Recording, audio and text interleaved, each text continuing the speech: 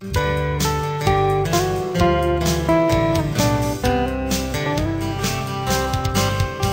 stows away his nets for the last time,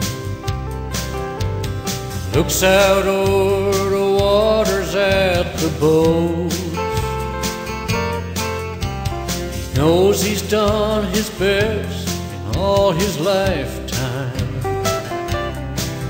but he still can't shake the lump that's in his throat.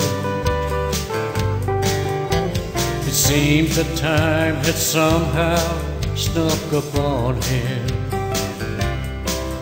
though it's hard to think it took him by surprise, for he'd felt it in the failing of his fingers and seen it in the dimming of his eyes.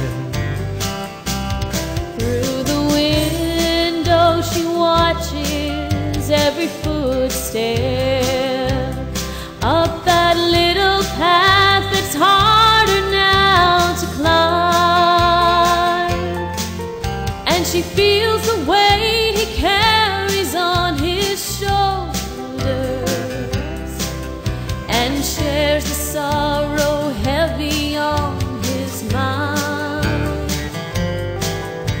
She takes his cap, brushes back his gray hair, says, "Love, you have no reason to be sad. Just remember